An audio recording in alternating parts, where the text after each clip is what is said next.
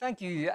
Today I'd like to look into a scripture that we've probably read many times and heard many times, but I want to read it and then just break it down so that we get it in a little bit of context and a bit of culture around it, so that we may be able to understand it a little bit better, and maybe our relationship with Jesus will also become through a little bit better. It's coming from Luke chapter 2, and I'm starting at verse 22. If you've got a Bible, please, or a device. It used to be just a Bible, now it's a device. If you've got a Bible or a device, or if you're watching this at home, you're looking Luke chapter 2, and I'm starting at verse 22. When the time of their purification according to the law of Moses had been completed, Joseph and Mary took him to Jerusalem to present him to the Lord. The him, of course, is baby Jesus.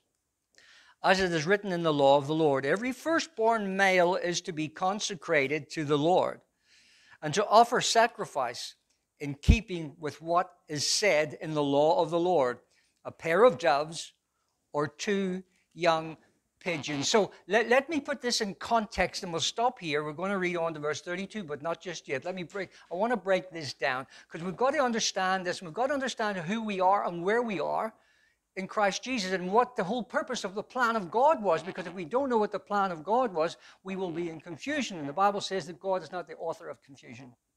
So here we've got this here. It's telling us now that Joseph and Mary are going to the temple after 40 days, and there she's going to complete her purification process, and Jesus is going to be dedicated to the Lord. Now, the reason she's doing this is because the Bible tells us in Leviticus chapter 12 that a Jewish woman gives birth to a male child, and through natural means. Then if that happens, then she will be unclean for her normal cycle period of being unclean for 7 days, and thereafter for a further 33 days. That's why they waited 40 days to go to the temple. Jesus at this time would have been circumcised after 8 days. So here we see the circumcision, which is the recognition of the covenant that God has with the Israelites, being performed. We must remember that Jesus was born into a Jewish family. He was raised as a Jew. His parents were proper Jewish, biblical Judaism, which is a bit different from rabbinical Jew of today. But they were following the law of Moses and going to the temple. And when they got there, they had to sacrifice, they said, the Bible tells us, a pair of doves. So it's 2 doves or 2 pigeons.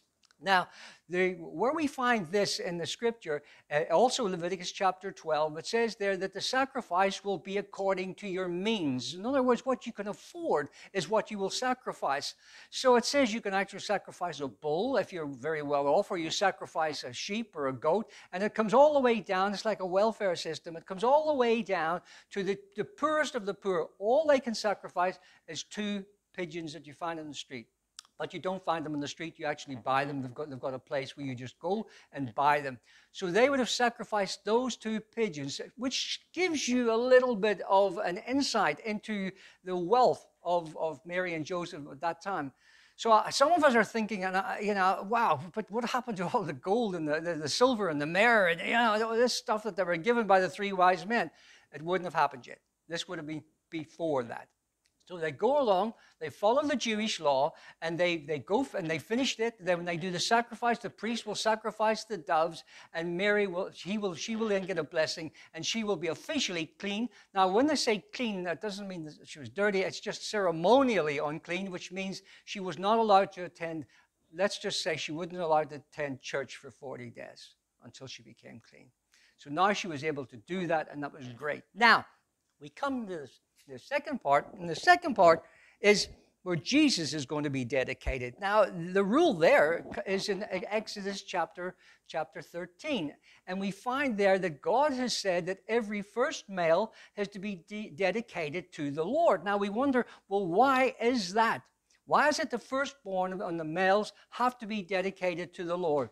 And it goes all the way back to Egypt when they were coming out at Passover time, when Moses was taking the children of Israel out of Egypt.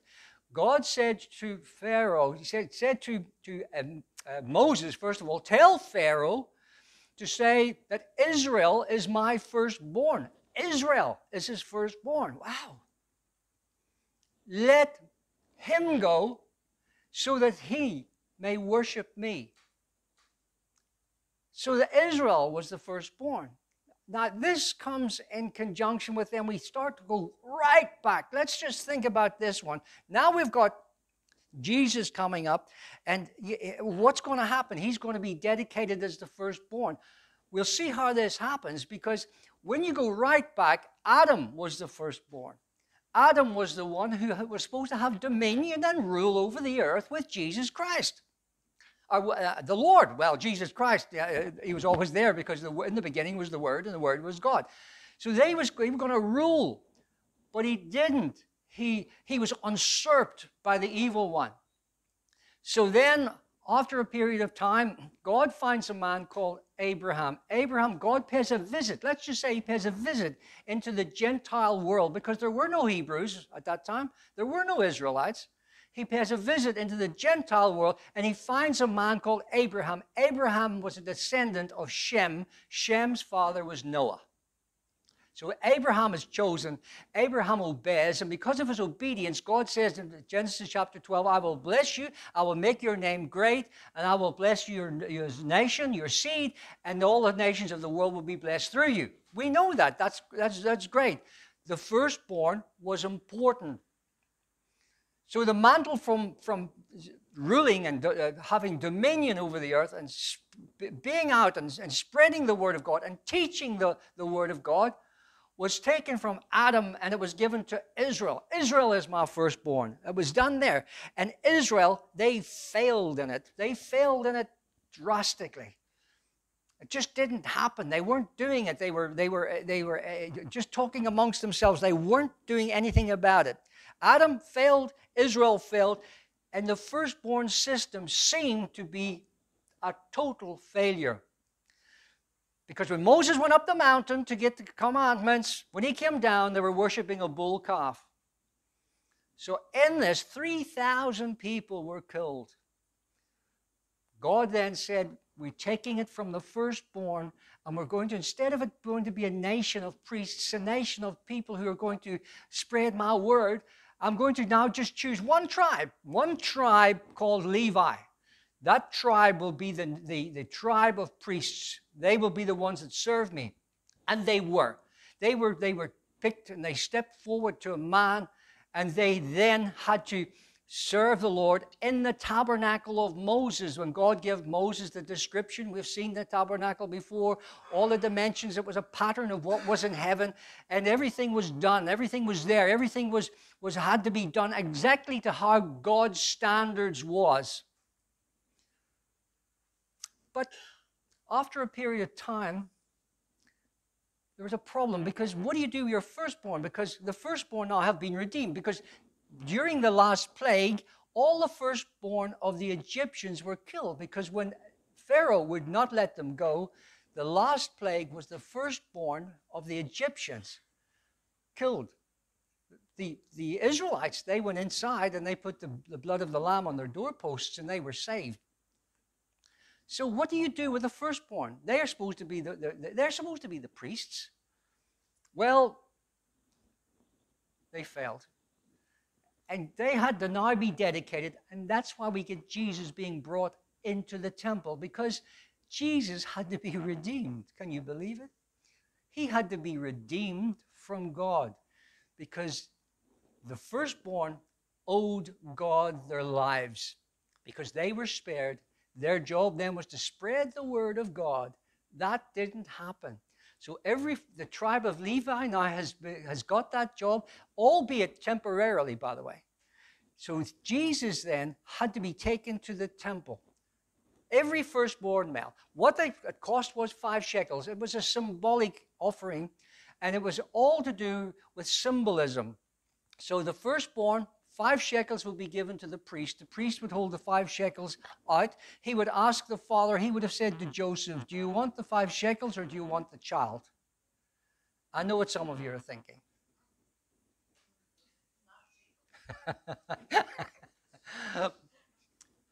He said, I want the child.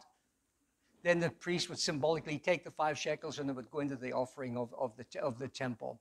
And then the child that was the redemption. This would happen in the temple, by the way. This would only happen in the temple in Jerusalem. It had to happen there. So Jesus then was redeemed. Isn't it amazing? Even as a baby, he was associated with sinners. And when he was on earth, he was associated with sinners. When he was a baby, he was classified as sin. And when he was older, he was talking with the sinners and mixing with the sinners, and he was in a bad place, according to the people. So the 5 shekels was right, but God always retained ownership. So that was always just a temporary thing. Now, back in biblical history, King David, we heard about him this morning in the Psalms, but King David, he would come into his own because he went to rescue the Ark of the Covenant that had been stolen. And he went to the Philistines, and he went with a whole troop of Levites because they had to bring the Ark of the Covenant back again. So when the Levites were coming back, they were all dressed as priests in their white linen. And what was David dressed like? He was dressed in white linen as well, but he wore an ephod, which only the high priest was able to wear. And he wasn't of the priesthood, but he acted as a priest. David was a type of Jesus. David was a king. He was a prophet because of the prophecies in the Psalms, and he was acting like a priest. He brought the Ark of the Covenant back, and you know what he did? Guess what? He made a tent. He made a tent, a temporary dwelling called a tabernacle. We have the tabernacle of David. We have often heard about the tabernacle of Moses, but we never really spoken about the tabernacle of David. So what was the tabernacle of David like? Well, the tabernacle of David was different to the tabernacle of Moses because there was more freedom in it. The tabernacle they had a tent, they had the Ark of the Covenant, which represents, by the way, the presence of God. The Shekinah glory was in that, and it was there, it was in the tent. The veil, there was no veil. And the Bible tells us in Chronicles that, wow, you know what? There was singing and dancing and joy and worship and praise and prayer continually with the Israelites and the Gentiles in front of the Ark of the Covenant with no separation of a veil. Now, well, we didn't know that. No, but that's what it was like. Do you know what God said? He said, before I come back again, in other words, before Jesus comes back onto the earth, he said, I will restore the tabernacle of David, where there will be no veil, and where we will worship God in spirit and in truth. Remember Jesus talking to the Samaritan woman at the well? He says, you people worship on Mount Gerizim, we worship on Mount Zion. He says, the day is coming. He was talking about the tabernacle of David spiritually being renewed with the new birth that is going to be in his believers. Now we're back to the temple. And as we stand in the temple, we're into the birth of Jesus. So the early tabernacle, it was only a tent, a temporary dwelling place. And now we see that the temporary dwelling place of God is in the flesh of man. This flesh, our flesh, is a temporary dwelling place for God in us. Jesus was born in mankind. So what makes him? It makes him to become a descendant of Adam. So Paul talks about him as the last Adam. In other words, Adam was the beginning of creation, and the plan was there for Adam to have dominion, rule with God. Now we have got the last Adam. Now, it's important to know it's not the last Adam. I've heard some people say the second Adam. He's not the second Adam. You don't refer to him as the second Adam, because when you say a second Adam, you think, well, there might be a third one or a fourth one. No, this is the last one. Jesus is the last hope of this earth, of us.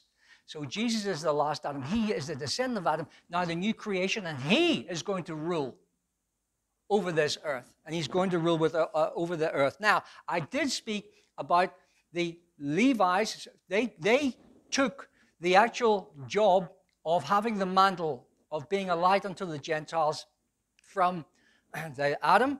Then it came to the firstborn, and then it came to the Levites.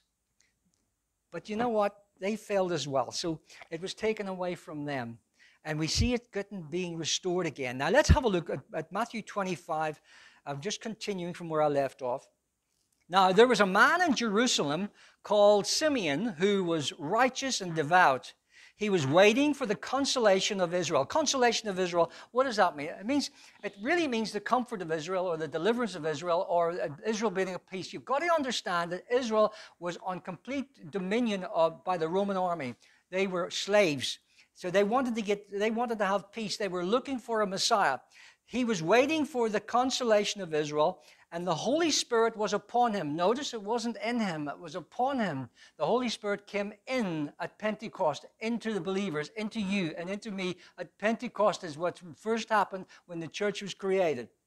The Spirit was upon him, and it had been revealed. That's what the Spirit does. It gives you a revelation. It had been revealed by the Holy Spirit that he would not die. This man, Simeon, an old man, would not die before he had seen the Lord's Christ, the Messiah. God moved by this is beautiful. He moved by the Spirit. He went into the temple courts. Simeon went into the temple courts. He must have been looking. He had been going into the Bible says he was a devout man. He was in the temple probably every day. He was probably looking for the Messiah every day. The Spirit must have quickened his spirit. Do you know sometimes when people say to you, how do you know that you're saved? And you say, well, just I know. Can you prove it? No, you can't. I just know because I know because I know. Do you ever slip off the track? Yes, I do, but I know I'm still saved because I know, because I know, because I know. When you tell that to some people who don't understand, they just shake their head. Well, he was moved by the Spirit, and when the parents brought the child to do for him what the custom of the law required, in other words, to do the 5 shekel thing, Simeon took him in his arms. He lifted Jesus up in his arms, took him in his arms, and praised God, saying, Sovereign Lord, as you have promised, you now dismiss your servant in peace. So he takes the Messiah in his arms. He looks at Jesus. He was looking for Jesus. He is now looking at Jesus. And now that I've seen him, you may let me die in peace.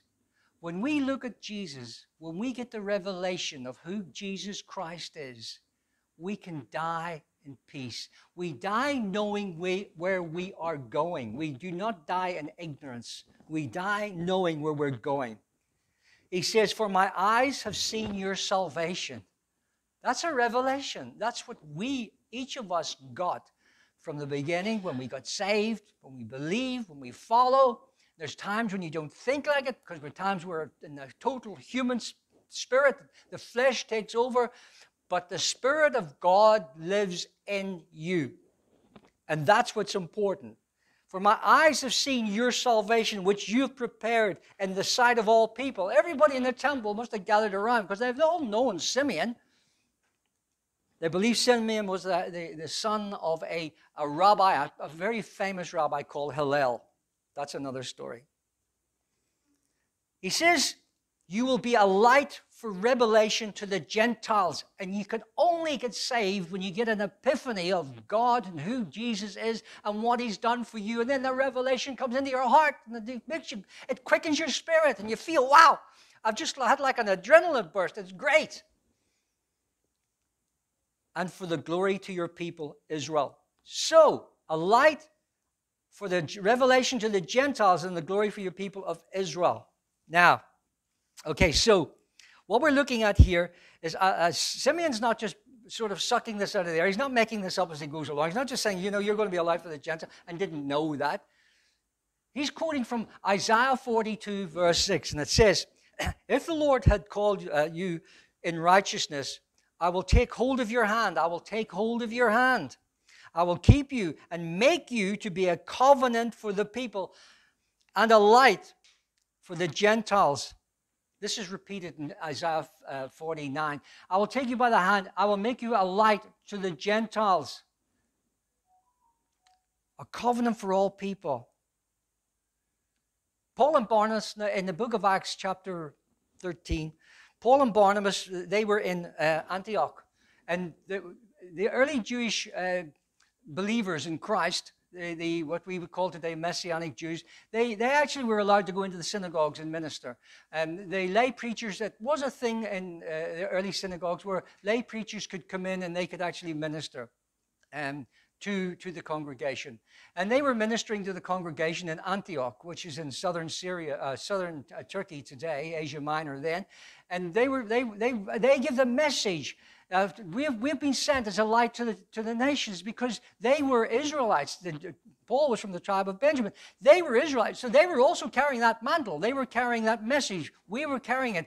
He said, we've brought it to the Jews, but the Jews have rejected it. He says, and now we're giving it to the Gentiles, and the Gentiles are receiving it, and they've also got the glory. They've got the revelation of God. They're also going to be saved. The Bible then goes on in Acts chapter 13 to say, and you know what the Gentiles did? They were rejoicing because of it. The Jews weren't looking too happy about it, but they were rejoicing. And you know what? We have always been in God's plan. And it's not an afterthought. It's not, well, the Jews rejected Jesus. Who else can we get? We'll go to the Irish. So he did.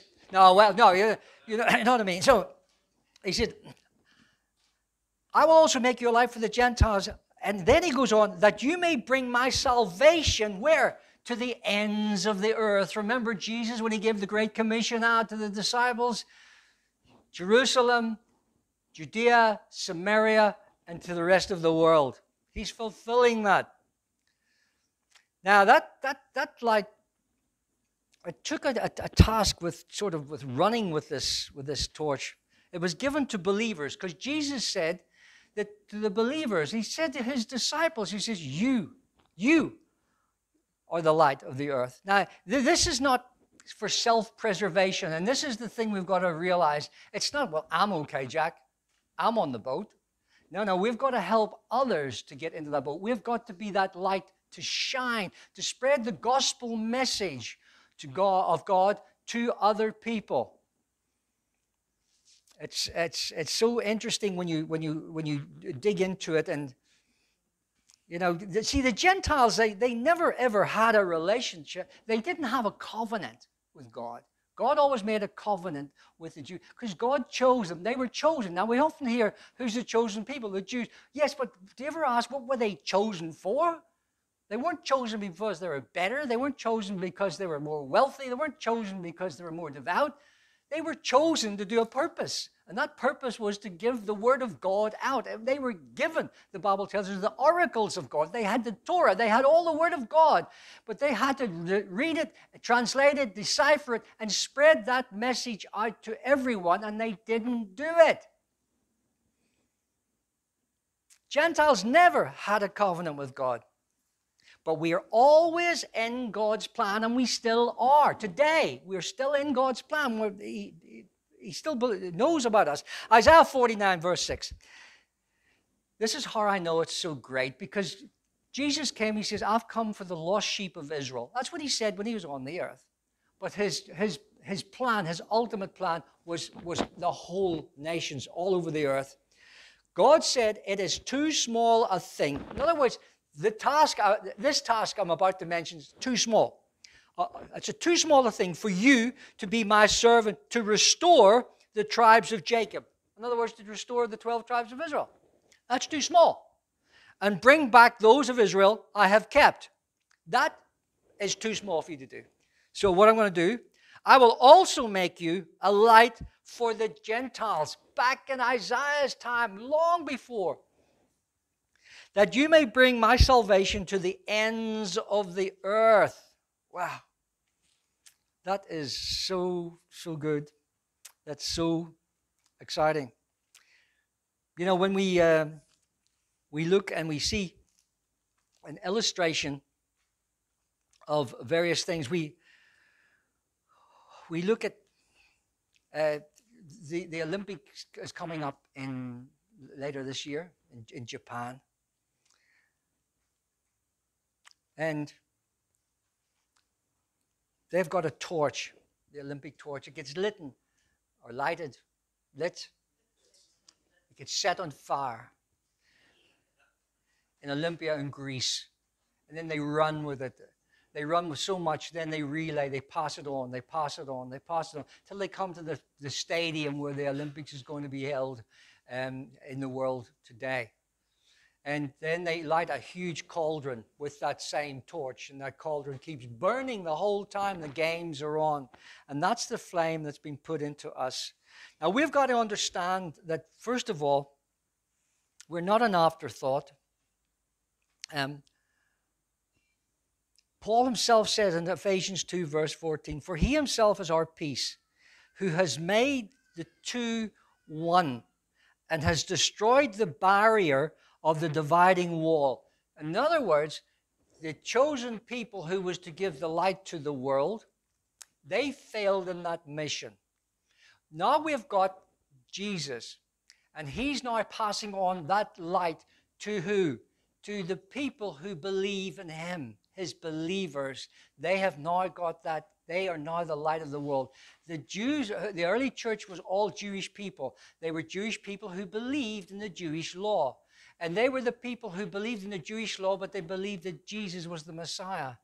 Most of the people looking for the Messiah to come think he was going to come and reign as a kingdom on the earth and conquer the Romans. Jesus says, "My kingdom is not of this world. It's of a higher place." And he was talking on a spiritual level. So we have to then, Jesus says, "I'm giving this." Paul says that dividing wall between Jew and Gentile was broken down. That dividing wall between male and female has been broken down. That dividing wall between groups and denominations, that dividing wall between black and white, that dividing wall between different people with different orientations, that dividing wall has been broken down all through the faith in Christ Jesus. There was a story back in the 1800s, and they give this altar call, and they made they said that, when you had joined a church back in those days, a traditional church, the church congregation voted whether the people would be, they would vote whether the person coming forward could be a member or not of the church.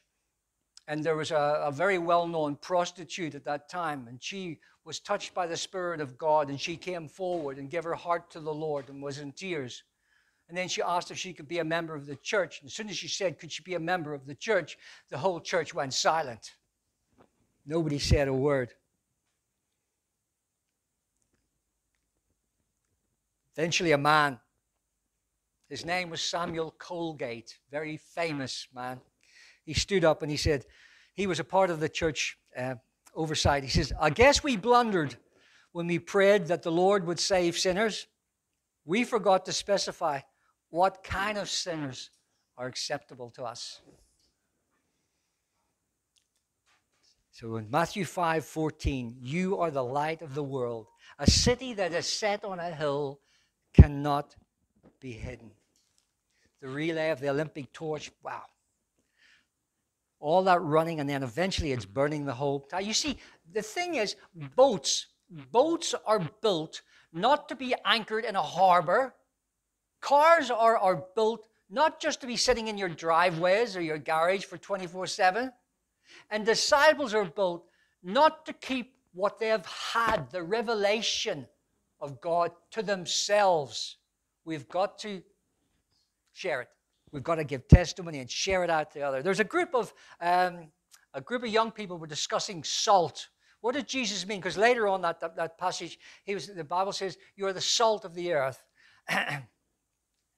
What does it mean? One answer was, well, salt improves flavor. Yeah, it does. It actually does. Sometimes it needs a bit of salt. Okay, salt improves flavor. Second thing is that salt is a preservative. So salt improves flavor. Salt is a preservative. I remember growing up back in Belfast, we couldn't afford a fridge. But living in Ireland most of the time, you didn't really need one. You'd need one maybe for a couple of months of the year. The rest of the time it's fine. Leave the milk outside. The only thing worried you then was the birds would come and take it. But it was cold enough. But I remember when we first got our fridge. But before we got our fridge, and it was a little small, one of these small fridges. Before we got the fridge, my mom used to preserve the fish in salt. She used to salt it and keep it.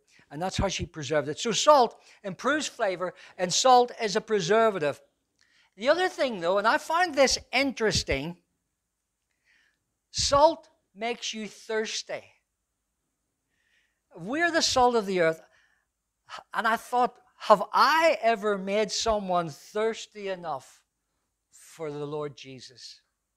Have I ever made someone want to drink from the river or from the wells of living water? Shouldn't we want to enable everyone to want to perceive this world that we're living in with a new vision given by God through the revelation of Jesus Christ? So the priesthood passed from the firstborn of Adam to the firstborn nation of Israel, to the tribe of Levi. From the tribe of Levi, it then transferred to the firstborn of the Son of God, Jesus Christ. He is the firstborn. Paul talks about him. He is the first fruits, the firstborn of all creation. And because we are in him, we become the firstborn. In him. In him. Not in us, whether you're Jew, Gentile, rich or poor, male or female, it makes no difference. In Christ Jesus, we become the firstborn. And we then take on that mantle of spreading God's word out.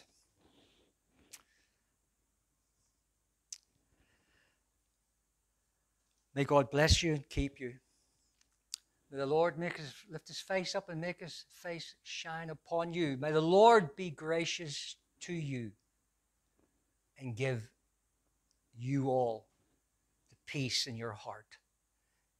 I just want to finish by saying, I just know that God is living within you. The Spirit is there. And it doesn't matter whether you feel up or whether you feel down.